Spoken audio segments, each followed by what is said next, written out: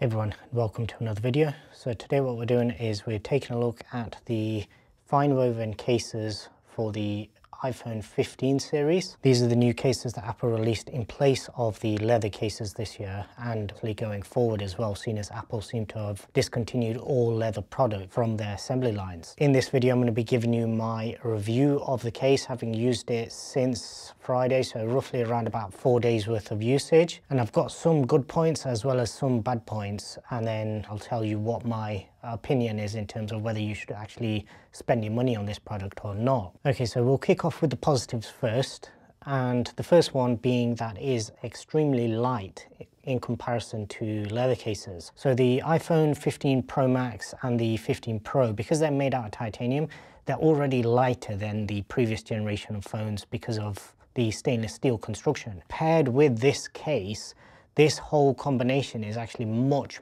lighter than what my 14 Pro Max used to be. I use that with both the Apple leather case as well as Andor leather cases, which I used for the majority of the time that I actually had the 14 Pro Max. I did use that phone quite a bit out of the case as well, but I would say it wasn't quite as comfortable as the 15 series. Another part of that sort of lightweight aspect is the fact that the actual case itself is quite small, it's quite shallow, it's quite narrow, it hugs the phone quite tightly, and because of that the actual footprint of the phone is smaller. So paired with the case being lighter and now smaller and quite compact, it means that it's very comfortable to actually use and doesn't fatigue your hands if you do tend to hold the phone in this way.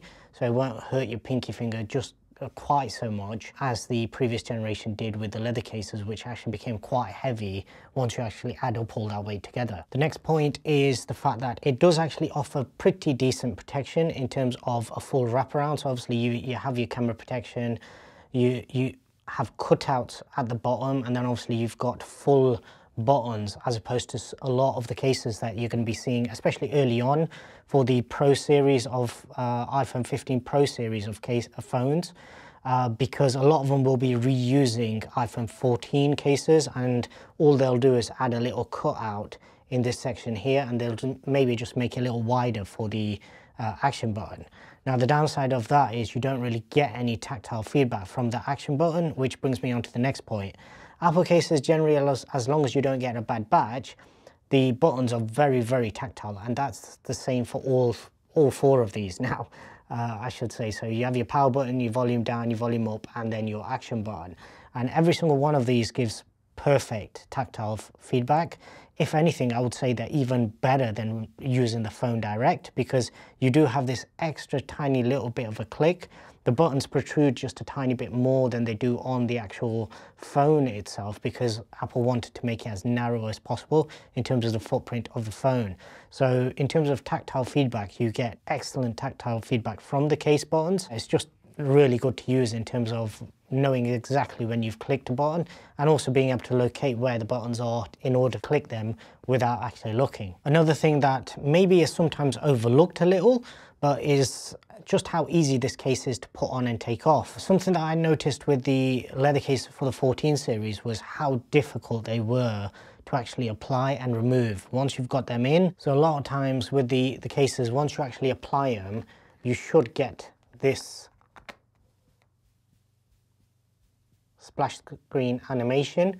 A lot of times with the 14 series, I found that after a while that just completely stopped working, and that was on genuine cases. That wasn't fake third-party cases, that was genuine cases. Sometimes you'd get a sound, you won't get the splash screen, whereas with this particular case, for now anyway, and with all the other colors that I've tested as well, because I did order all 5 colors. I've done an unboxing video, so you can take a look at that in the card in the top right. But with these, applying the case, taking the case off has been relatively easy in comparison to previous generations of cases, and that's something that's sometimes overlooked. And I have actually had cases in the past where they've ended up with breaks in these bottom sections because the case was so difficult to take off that the internal structure, the plastic that the leather normally wraps around, would actually break. Similarly, around the charging ports, they would always fail. Okay, so now coming on to the negatives, and the first one that I have to mention straight off the bat is the price. So these are priced at the same price essentially as the leather cases. Now, if these were half the price, then you could probably argue the case for these a bit more, but being priced at the same level as the leather cases means that essentially what they're saying is this is going to be as durable as the leather cases, and it's going to look as good as the leather cases do after a year. I've never really got on with the silicone cases personally because they tend to snag on your pocket. They also attract a lot of lint. One of those issues does apply to these cases as well. These do attract a lot of lint straight away. As soon as you take them out of the box, they will attract lint. In terms of snagging on your pocket, that is not an issue with these, because that brings me on to another issue of these, which is how slippery the case is. Not only is the back quite slippery because this material is such a tiny short fiber that you basically have no actual grip on it, but the sides are also extremely slippery as well, which is something I don't understand why Apple did it in that way.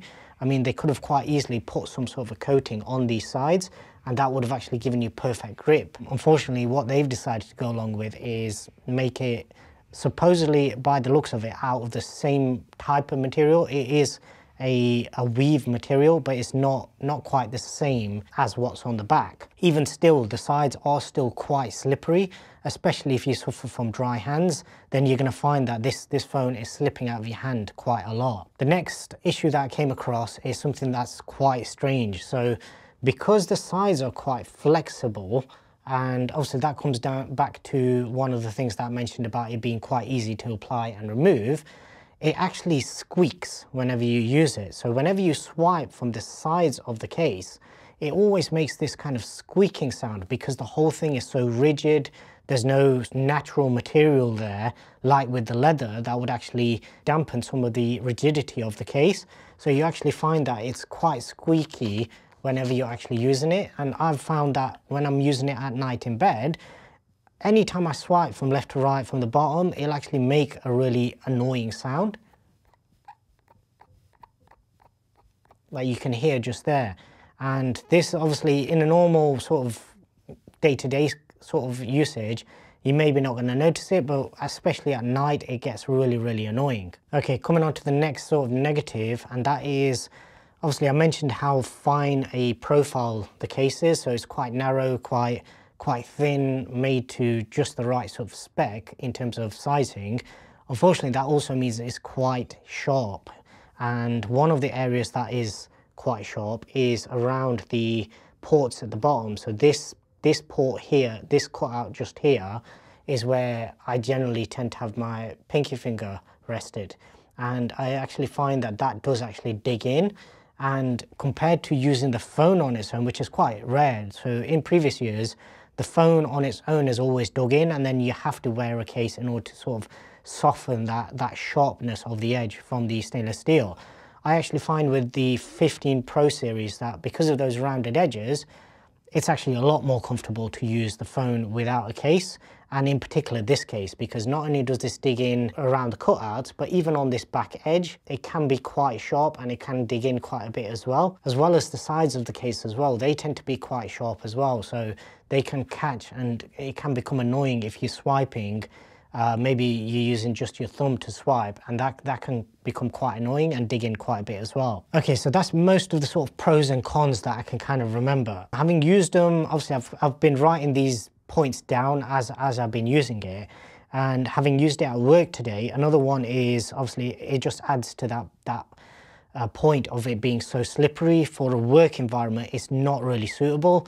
Obviously right now the sort of in the trend thing is everybody's bashing on the durability of the 15 series because of how vulnerable it is compared to the previous design, if you like. Having those curved edges on the glass means they're always going to be a lot more susceptible to breakage.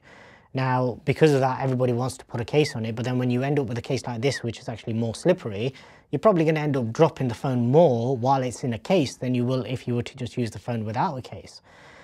For me, I don't think these cases are worth the money. I personally would not recommend anybody to actually go out and buy one of these. If you are looking for something protective that's not too bulky, then I would probably suggest looking at third-party options for a leather case, or there's a lot of other options on the market. If you just want a basic case, something maybe see-through, so then you can actually see the color of the phone. In terms of durability, I don't think these will be as bad as people might have initially thought, obviously hearing that it's a fiber. But that said, I still don't think this is a case that anybody should be going out and buying if they're used to the leather cases in particular. So value for money wise, I don't think they're worth it. I will have other cases coming that I will review on the channel. So if you haven't already done so, please do subscribe and turn on notifications for those videos. If you have any questions about these, anything that I've not covered in the actual video, drop them in the comment section below and I'll do my best to answer them. That's my thoughts for the FineWoven cases for the 15 series of iPhone. Personally, I would not recommend them, so I would suggest looking elsewhere.